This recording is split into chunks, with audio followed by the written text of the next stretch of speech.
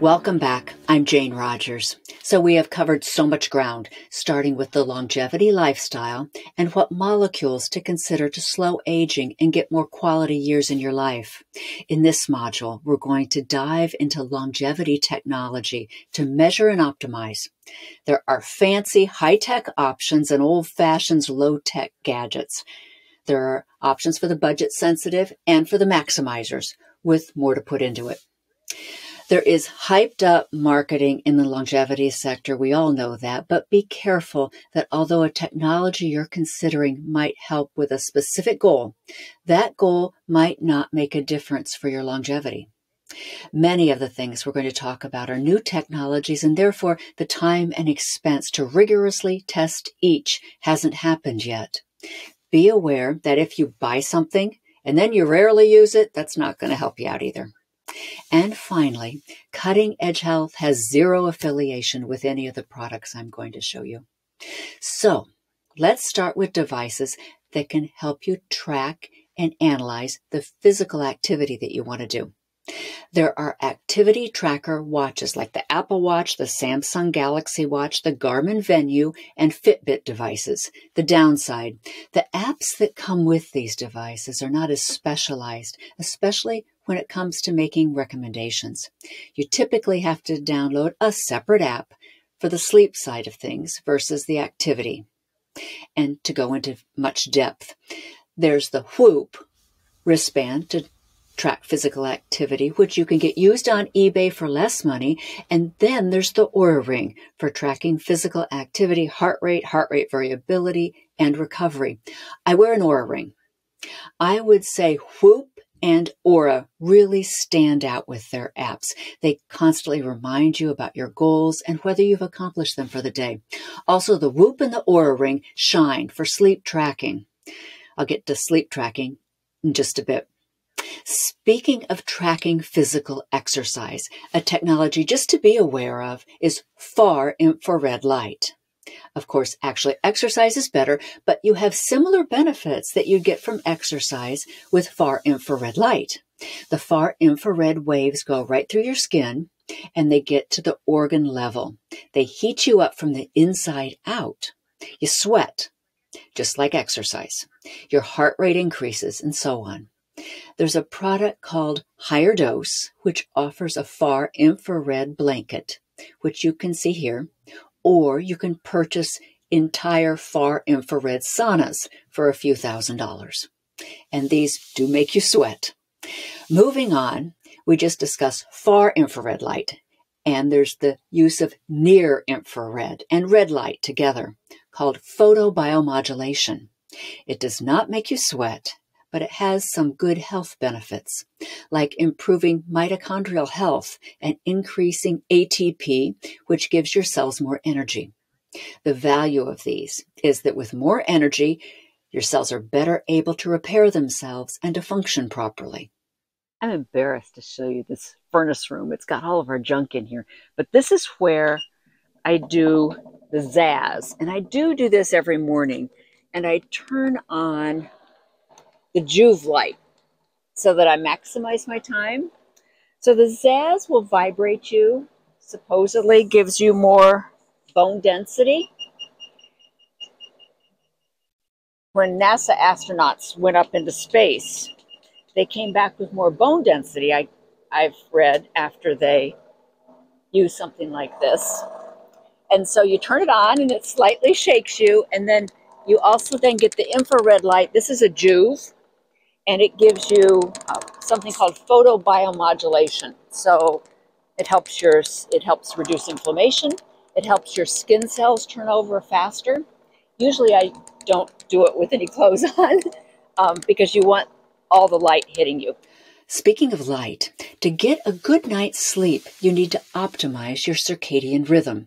There are devices like Hue Wi-Fi light bulbs, the 2-pack for $90, or there are other brands that recently launched that you can find on Amazon or at Costco that also perform similar functions to Hue but are less expensive. With these, you can get red or amber light in the evening.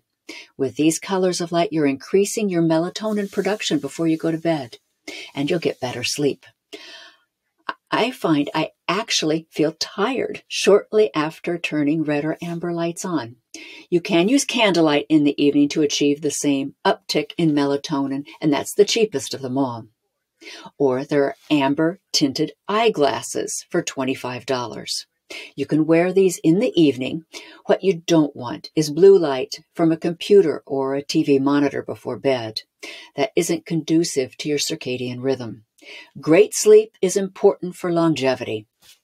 When you're sleeping, you want darkness. Blackout shades are an option, but inside the bedroom, even those tiny little LEDs on your electronics, those blue, green, yellow, white lights, can negatively impact your sleep. In order to really block all that, and not taping a little square of cardboard on top of every single LED light, you can consider getting a $20 sleep mask. I love my sleep mask. I use the Mercola sleep mask with lavender. They last forever. I give them as holiday presents. In the sleep tracking category, the Whoop or an Oura Ring work well. The Oura Ring gives you a whole lot of information. It's one device I cannot imagine being without. Here's my Oura Ring data. There's the amount of deep sleep and REM sleep, rapid eye movement sleep. You want 25% of your sleep time spent in deep sleep and 25% spent in REM sleep.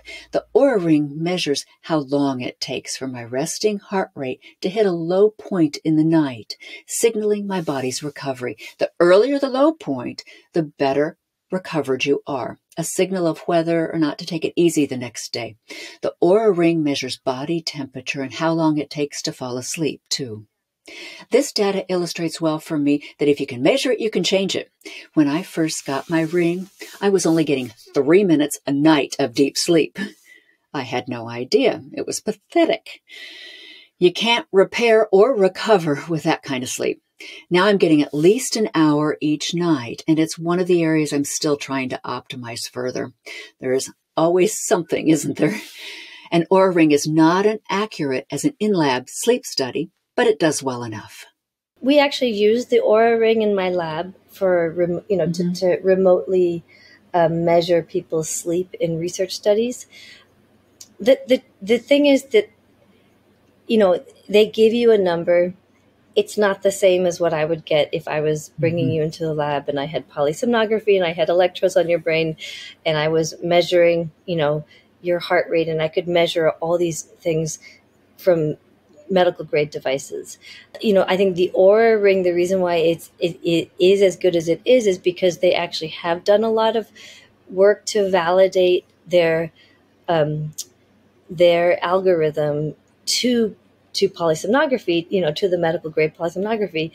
So they're doing as best as they can with the information that they have. And some devices most helpful to getting more deep sleep for me are sleep temperature modulating devices like the Chili Pad, starting at $640, which I do love, the Bed Jet, or the 8 Sleep, which starts at $2,200. The value of these devices is that sleep temperature can have a significant impact on the quality and duration of your sleep, and anything that improves your sleep is good for your longevity. Another sleep optimization idea is to block noises that can cause you to wake up. I actually wear Bose headsets when I sleep, but they are kind of big. Better for most are spongy earplugs. Put in correctly. To do that, you roll them with your thumb and your fingers, pressing them in until they're needle thin. You reach behind your head with the opposite hand and pull your ear outward and upward. While you're doing that, you stick the squished down point of the earplug into your ear canal, and as that earplug opens up again, all the sound is gone. You should only feel the end of the earplug once it's in your ear. Do it again if it feels like it's sticking out more, and earplugs are cheap. There are also white noise machines and white noise apps, which you can play on speakers loud enough to hear. Another thing that can improve your sleep quality actually takes place in the morning. We are up bright and early, and we are walking to get coffee. But the real reason we're walking is because we want the light of the morning right away, right when you wake up, because it's for the circadian resetting of your clock, the circadian rhythm. And it doesn't take that long. You're supposed to walk 10 minutes, with somebody, be in conversation. It's supposed to be good. Being outside like that is circadian rhythm entrainment, which even though it happens in the morning, it still maximizes the quality, duration, and the onset of your upcoming sleep that night. You want high lux morning light, even if it is cloudy. When the sun is low in the sky, it's absolutely free. And in addition to this, make sure you get 30 minutes of time outside before lunch. You'll sleep much better by doing this. If you can't get out, consider a SAD lamp. You can find them on Amazon for around $60. Then a little bit of an upgrade would be SAD glasses for $150. The next category for longevity technology is diet and metabolism. One technology for tracking is a smart scale. The Withings Body Comp scale is a good tool to be able to measure how your lifestyle interventions are impacting your cardiovascular health and your visceral fat. Continuing with diet and metabolism, blood glucose monitors fall into this category. They're typically associated with diabetics. That's what they were designed for, but many of us trying to increase our health spans are now using them to track our blood sugar. Low insulin levels are linked to longer lifespans in many animal species. There are the old-fashioned finger prick monitors, and then there are the continuous glucose monitors, CGM for short, like Freestyle Libre and the Dexcom G7. They offer automated measurements every few minutes for a couple weeks, which then sync with your phone. Here is my partner wearing a Freestyle Libre continuous glucose monitor this morning as I'm working on this lesson. A healthy range like 80 to 90 milligrams per deciliter fasting and at least below 100 is advised. With this reading, which was just after he ate breakfast, the reading is higher. By tracking my own blood sugars carefully using finger prick and the continuous glucose monitors, I was able to get and keep my sugars down, as they're called in North Carolina, where I now live. I have used the CGM multiple times, and each time it stays in your arm for about 2 weeks. I'm not currently using it. I find once that you know what spikes your sugar, like for me it's applesauce and potatoes, I don't need to use it regularly anymore, maybe just once a year after that. So you can consider this to be a short-term expense. Each CGM is about $100. Speaking of tracking blood sugar, there are CGM smartphone apps like NutriSense, January.ai, Vary, and Levels that complement the CGM hardware. You pay for these, but they also enable you to get the CGM device to stick to your arm rather than have to see your doctor and ask for a prescription. I have found some docs are hesitant to prescribe the CGM if you're not a diabetic. Some of these apps offer personalized diet consultation with a dietitian. Others use AI to make recommendations in real time, and each is different with a different price point. Next, for diet and metabolism, are diet tracker apps like Noom, which is one of the most popular apps out there for diet, LifeSum, and Foodjicate. The next category is psychology and cognition. One of the best ways to be able to improve psychology and cognition and optimism and reduce anxiety and so on is through meditation. There are apps like Calm and devices like Muse or HeartMath that can improve overall health by a reduction in these stress hormones. The Muse device is one that measures your brain waves, and it can help to reinforce the meditation process. The next category is your environment, which includes breathing clean air, reducing pollution and allergens. A study by the Energy Policy Institute at the University of Chicago, known as EPIC, found that pollution causes slightly greater impact on death than smoking does. There are air purifiers on Amazon in the $100 range. Consider an excellent air purifier like the Air Doctor, which has a better budget-sensitive price tag at $300 than the HEPA filter like the Molecule at $1,000.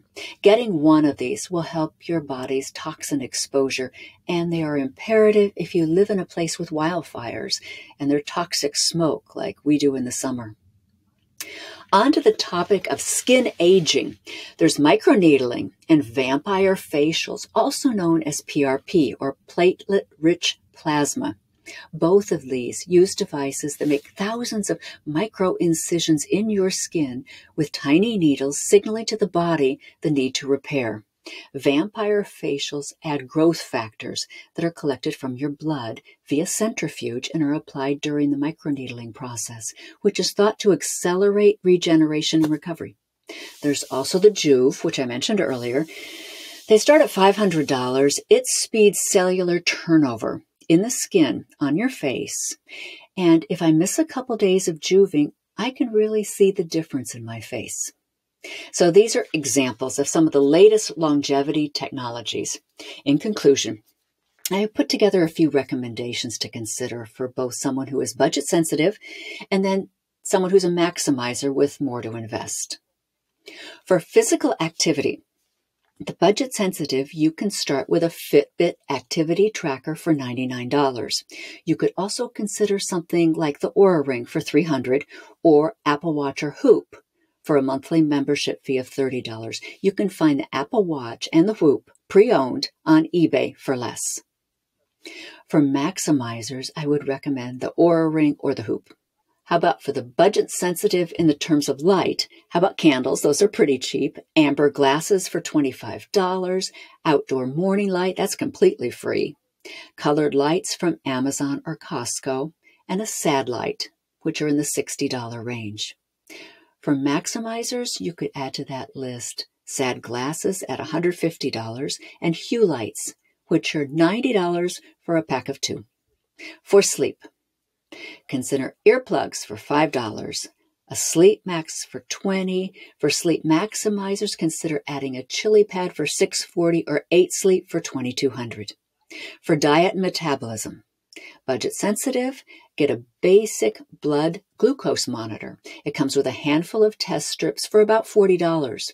For maximizers, get a continuous glucose monitor for $100 and consider also getting a $150 Withing body comp scale for the pulse wave velocity and visceral fat measurements. Psychology and cognition, do meditation on your own, which is free, or an app for around $9 a month. Maximizers, get the app and consider Amuse for $250 or Heart Math for $180. In the environment category, a bedroom filter you can get for as little as $99 on Amazon. Put it in your bedroom because you spend the most time there. Or you can spring for an air doctor, an excellent device for $350. If you're a maximizer, you can get entire HVAC systems for $1,000 or more that have HEPA and UVC built right into them. Or you can also get HEPA filters like a Molecule in all the rooms that you tend to spend time in. Molecules are $1,000. And then skin health. You could consider something like PRP, platelet-rich plasma, microneedling if you really want to take your skin to the next level using technology. The cost for the budget sensitive could be under $300. For maximizers, microneedling with the PRP and possibly a small Juve, which is $500, but one that's big enough to do your face all the way down to your hips has now climbed to $1,600. I hope this was all helpful. Thank you for your time. May we live better, longer. Have a great day.